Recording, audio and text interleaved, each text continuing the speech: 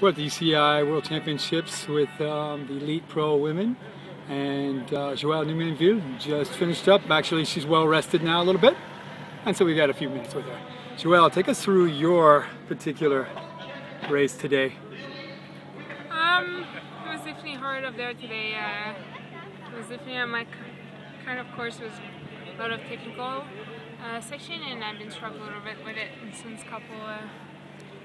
couple months. So it was really hard. It was really challenging for me to put up a good result today, and I don't think I was in the right day. And I feel like I was definitely not the best result I could put up today, but you know, you kind of do the best that you can on that day and just try to improve. What did you learn from this race today? Oh, I don't know. I just finished her, so it's hard to look back.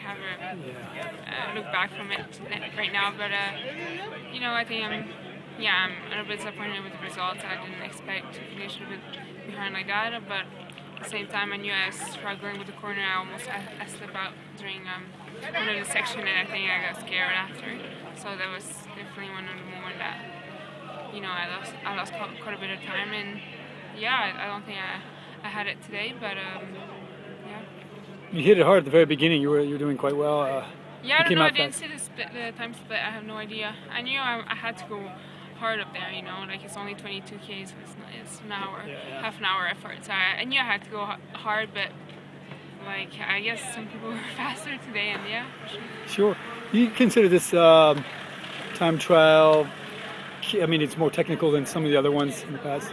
You've got the straight-ons, and then you've got the last 3-4 k's are fairly technical. Yeah, I just don't think I had the energy to, after pick up the speed after the corner. I was a little bit slow in it, and I didn't have the quite energy to speed it up after, and just the energy in general. And the couple of technical sections, I think this is what happened. That's why. What were the concerns? That it was the cobblestone or the wind or both? I'm pretty strong in the cobblestone. It's always been my strength, but when it comes to cornering, I struggle a little bit, and maybe I didn't have that much energy today. It was not a bad day, so yeah.